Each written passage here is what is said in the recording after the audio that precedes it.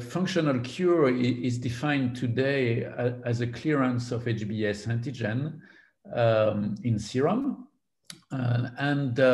This is associated with undetectable HBV DNA and normal transaminase. Anti-S antibody seroconversion is not mandatory for the definition. So a confirmed HBs antigen negativity at several time points, several weeks apart, is sufficient to define a functional cure. Now, today, with the currently available drug, which are mainly nucleoside analogues and for a long-term treatment, or a short-term interferon therapy, the rate of functional cure is around 10% in selected population of patients treated with interferon, or in patients undergoing at least 5 years of nucleoside analog therapy. So this is the best that we can achieve today with the currently available drugs. So the majority of patients have to continue the treatment because only 10% maximum can be cured.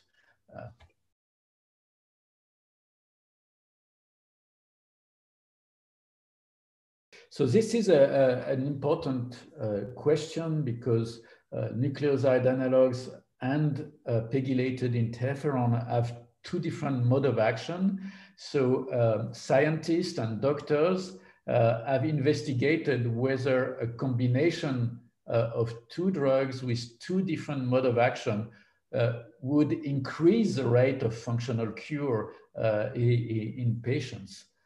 So several studies have been performed worldwide, in Asia, in Western countries, with different schedules of administration. So either with a lead-in with nucleoside analogues or with an add-on of interferon or a de novo combination therapy.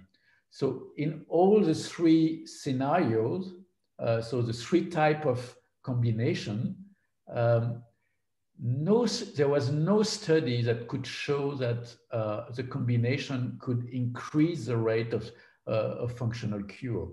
So today, there is no recommendation to treat in clinical practice patients with a combination of nucleoside analogues and interferon. So the combination therapy has to be done in clinical trials, in clinical studies, so that we can learn more about how to combine, whether there are some predictive factors that would help to identify the best population that could receive a combination of the two drugs. Outside of clinical studies, there is no recommendation to combine the two treatments.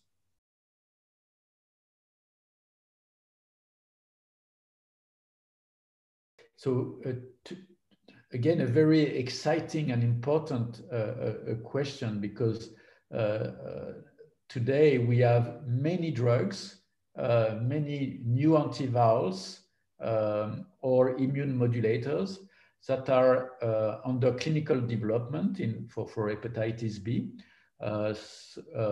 Some of them are in phase 1B or in phase 2A or even phase 2B clinical trial. So this is very exciting.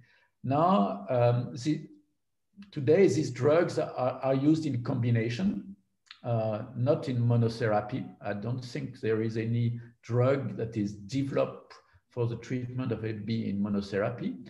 So the most encouraging results today are really the combination of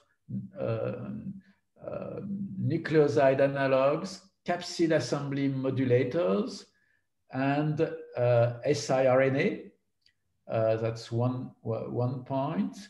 Another point is the combination of nucleoside analog and antisense oligonucleotides. Another very interesting combination is a combination of entry inhibitor, the Mircludex, which is developed for hepatitis delta, in combination with interferon and with tenofovir. In that situation, we may see functional cure of hepatitis B.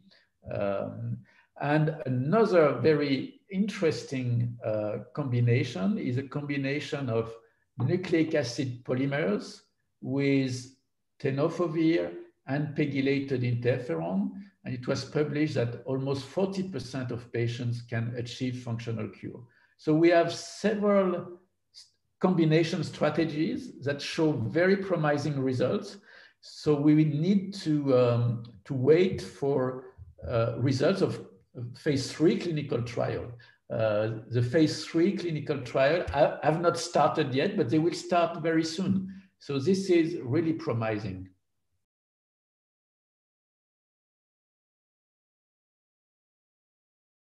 I think the question is really where we should aim to go for the treatment of hepatitis B.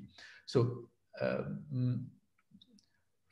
if we are able to achieve functional cure in a very significant proportion of patients, it's difficult to say what number, but let's say at least 20 or 30% of patients, which would be already a great achievement. I think the overall aim would be not only to treat chronic hepatitis patients, but also patients with chronic infection. So the overall objective would be to treat all HBs antigen carriers.